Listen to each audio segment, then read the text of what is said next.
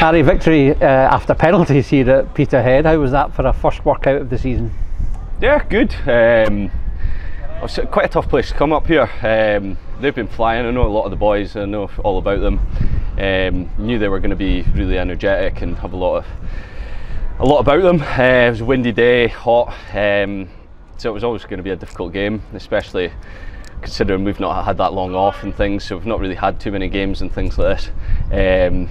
So yeah, it was going to be difficult, so yeah, we're happy to take 2.